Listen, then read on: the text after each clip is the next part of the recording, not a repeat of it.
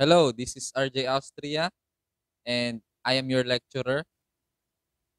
To start with, I am happily married. My wife is happy, and I am married. And we've been entrepreneur after our wedding. So she stopped full time work, and we started uh, business with just $10 capital. Okay, it seems small. Here in the Philippines, it's equivalent to 500 peso. Okay, so we started our our business with that amount. We became entrepreneurs. Okay, in fact, I started with zero. Okay, so I remember my first client May 10, 2019. He ordered an account of Spotify. So I contacted my supplier. He sent me an account, and then I transferred it to my client. Okay, and then I paid my supplier. So I spent zero because I already received the payment, and then I get the product from my supplier. So that's how I started my entrepreneur business, or we call it buy and sell or reselling. Okay, reselling products. So after that, he told me that I have a better product for you to sell. Okay, this is VPN. Okay, so he told me to sell VPN. So I sell the VPN. I don't know yet what is VPN. So I sold it, and then I earned. And then from reseller, I became a administrator until I gather funds. I gather funds until I became admin. It's administrator. It means I'm a co-owner of the VPN. So from there on, our income doubled, tripled, 1000x, 2000x. It's doubling. And then from there, May, we reach our first investment. June, August. Our first August. So we started in May, and then May, June, July, August. In August, we took a building, newly constructed building. So I took the first floor because the first floor is the only finished during that time. So I took the first floor, and I have a sub-admin who sold me a water refilling station. So I took the water refilling station, I bought it with a good price and put it in the first floor. Okay, so I applied for the permits and all, and then it started operating. Okay, so that's August. Imagine, from us who started staying in my sister's in-law's place, who was a wet market. We stayed there with them with just 4 months. From our entrepreneurship, we escaped that place. We were able to raise and to have our own place, to pay our own rent. Our first rent is, let's say, 240 $240. Okay, that is our first rent for the first floor. Okay, that's our monthly rent. Okay, so with that one, we continue earning and earning and earning. We planned, we strategize. I keep on studying. I spent most of my time studying how to grow our business. Okay? And then from that day, August, we went to Davao, my hometown, because I stayed in the place near my wife in Metro Manila, the capital of Philippines. I went to Davao City, the hometown of our president, Rodrigo Duterte. So I went to Davao because my grandma is sick. So we went there in the hospital. We have a bonding with my relatives, and they taught me how to be better in business. And then I got a new idea. I started a call center. Okay? Call center chat support. So when I went back here in Metro Manila, in our place, I started hiring. Okay, I started hiring call center agents. So we have 3 agents. We just hired 3 agents for a start. Okay, so I created a GC group chat for the the the agents, and then I have this app that we bought to to check their attendance. Okay, and then they can time in, they can time out, and it has auto screenshot. Okay, it has auto screenshot when using in laptop, but in cell phone it cannot auto screenshot. So I asked them to auto screenshot their screen every 10 minutes. In that way, I know that they're working. Okay, so that's how it started. So, and our sales shoot up to our first time for the month. We earned 2,000, 2,000, 2,300, $2,300. Okay, and in the peso, it's equivalent to 115,000 pesos. Okay, so we earned by hiring three employees, paying them minimum. Okay, so we pay minimum daily wage. What is the minimum of their province? We pay them. So we don't meet them. We just send their salary via GCash. Okay, so that is our online banking and sending easy money here. So we send them money, we gave them salary. That's how we grew our business. Okay, so during that December, it's a seasonal because there's so many money during that time. Not no pandemic yet, right? So because I'm so happy with what my employees did, I asked, I provided, I gave them ticket to Hong Kong.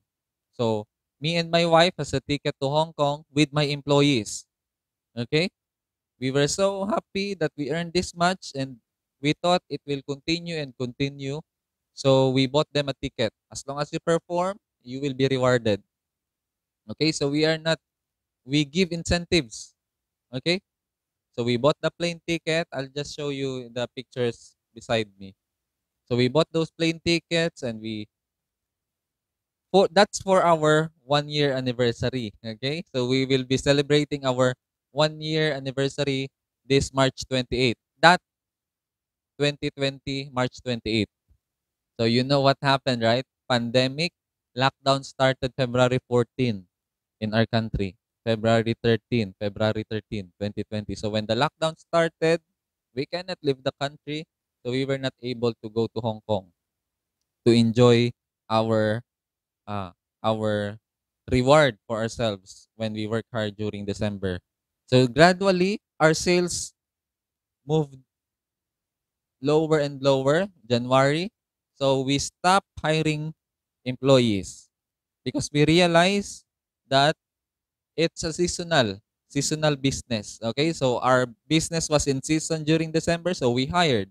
After December, no season, so we stopped hiring. Okay, so that's how we started our business and growing. And from February, we got the second floor. Okay, so we got the second floor, and then we have the second floor, and then we put up an Airbnb. Okay, so that's our second business. From from VPN to water refilling station to Airbnb business. Okay, so we got that three business right away. Okay, from starting with that $10 capital. Okay, so when I started the VPN, I need to start with a uh, $10 capital. So what happened next? From there on, the business kept growing. I discovered new ways to market the Airbnb, and I started partnering with condominiums. Okay? I partner with condominiums. So if my units, and then I took another 2020, August of 2020, I took the third floor. Imagine, every 3 months, every 4 months, we have new business because we know what we target in life with my wife. Okay, we know what to do. That's why we keep on saving. We save a lot. We don't spend much. You don't see us any. any jewelries in our body. What we have is a gaming computer for editing, for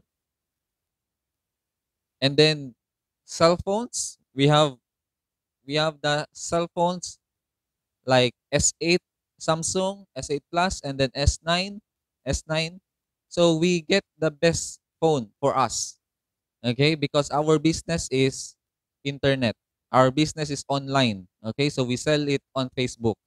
And then what happened next is we got an internet connection at home, fiber connection, so that we can keep doing our businesses.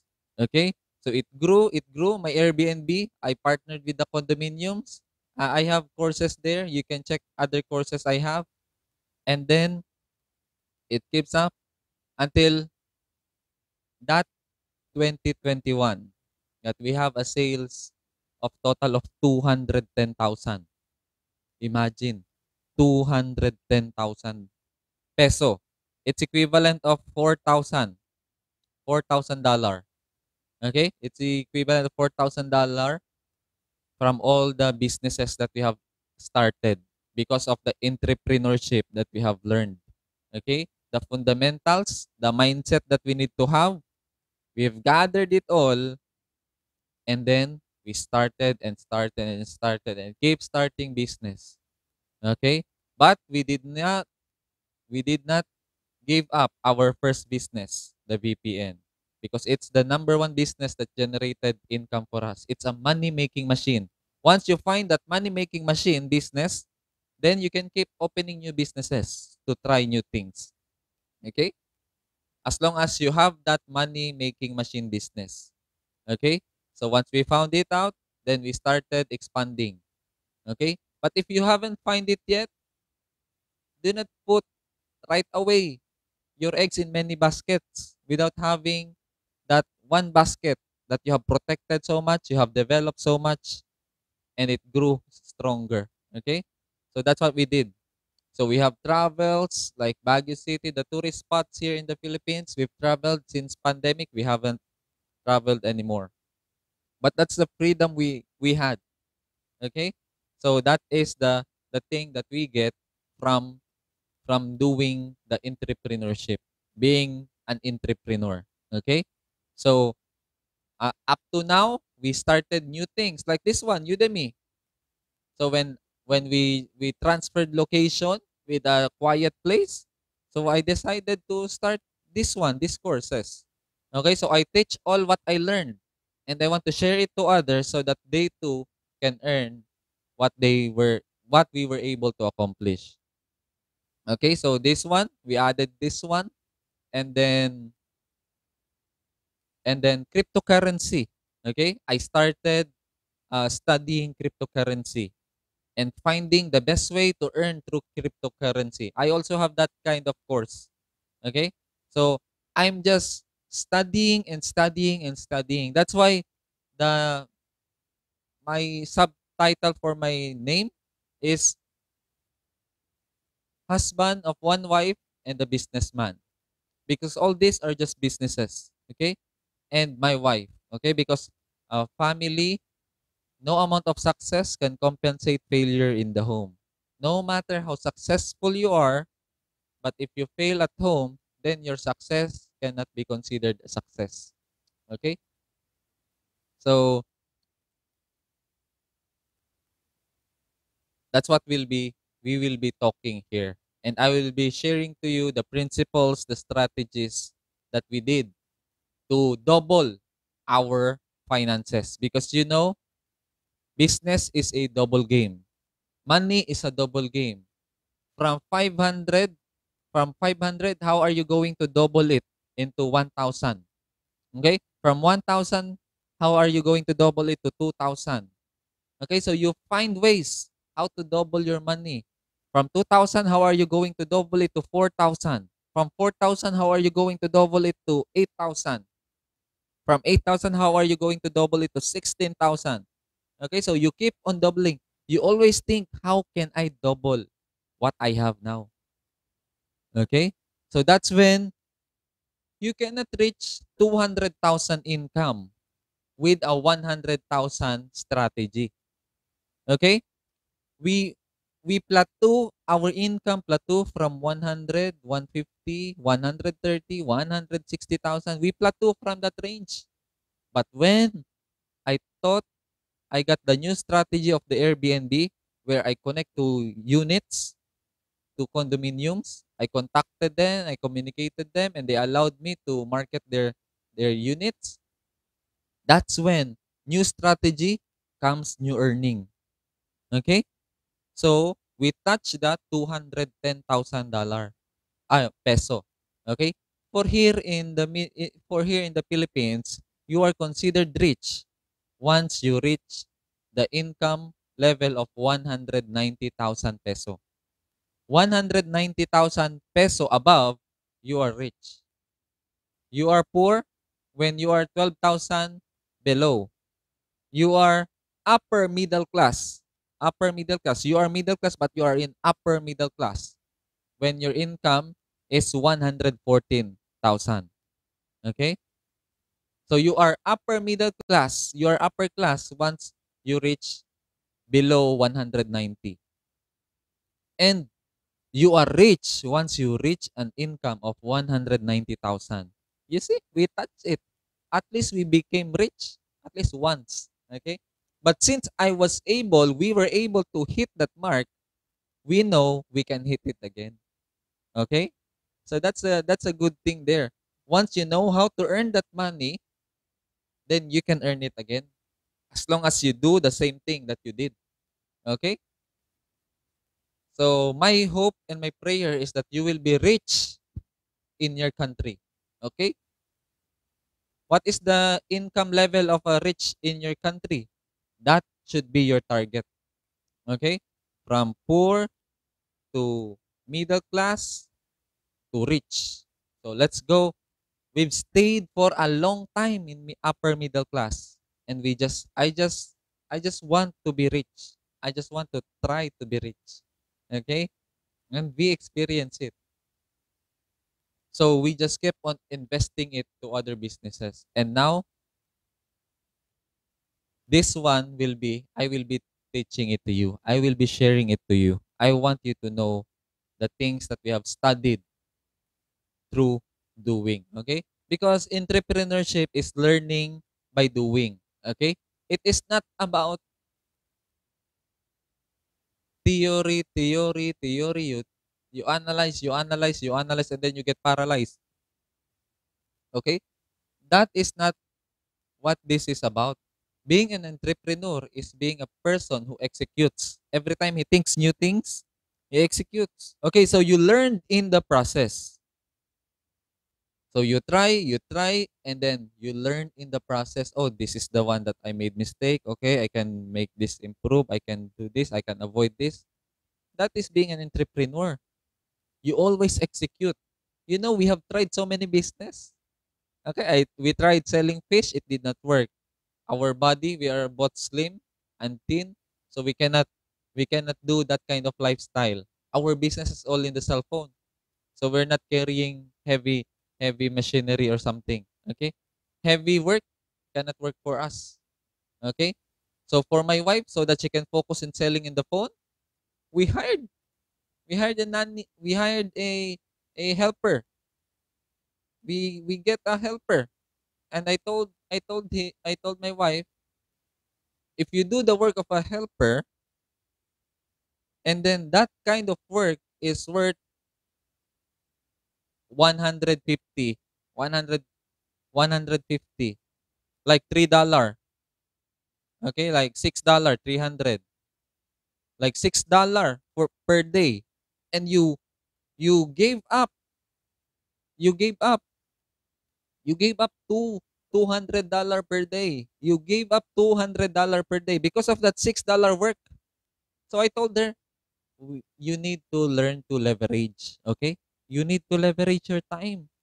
Even though you are the one who perfectly cleaned the Airbnb because she wants to clean the Airbnb.